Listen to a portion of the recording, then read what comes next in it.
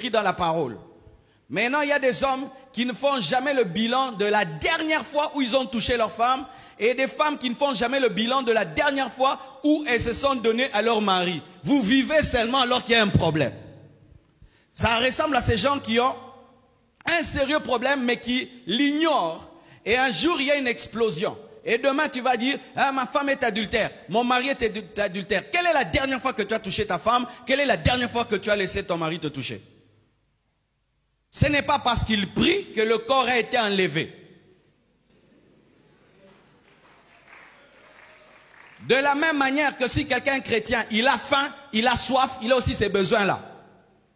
Même s'il a une forte onction, Moïse, après le buisson ardent, il sort le peuple d'Israël de l'Égypte. Il a épousé une Éthiopienne.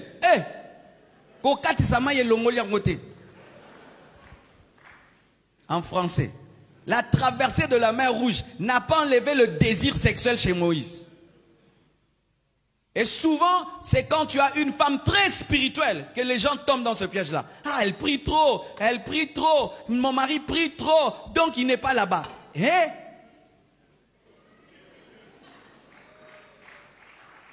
Et maintenant, au lieu de le sanctifier, tu l'exposes au péché. Des hommes qui voyagent une année, ils laissent leur femme comme ça. 6 mois, ils laissent leur femme comme ça. Et ils attendent quand ils vont venir, ils trouvent une femme qui est devenue nonne. Autant vous dites dans vos têtes, est-ce que vous avez mangé le matin? Est-ce que vous avez mangé à midi? Est-ce que vous avez mangé le soir? Il faut aussi dire, est-ce que cette semaine, est-ce que ce mois-ci, est-ce que ce trimestre-ci, certains même cette année-ci? Vraiment.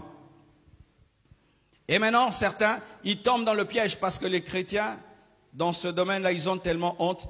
Surtout les femmes, elles ne peuvent pas mettre ça sur la table de peur que le mari dise que tu es impudique. Non, maman, tu n'es pas impudique, c'est ton droit. Amen. Et ton mari a la dette. Quand quelqu'un te doit, tu dois réclamer le paiement de la dette. La Bible dit que le mari rende, que chacun rende à l'autre ce qu'il lui doit. Donc la satisfaction sexuelle dans le mariage est une dette. Et certains ont des dettes de 10 000 $, de 20 000 $, d'autres d'1 million de dollars. Il faut payer vos dettes. Et tu sais, quand quelqu'un t'a dette, tu es très en colère. C'est pourquoi ta femme est très colérique. Elle te répond mal tout le temps, tout le temps. Toi, tu penses qu'elle est attaquée par des démons. Non, réponse ma besobi ma bimernos.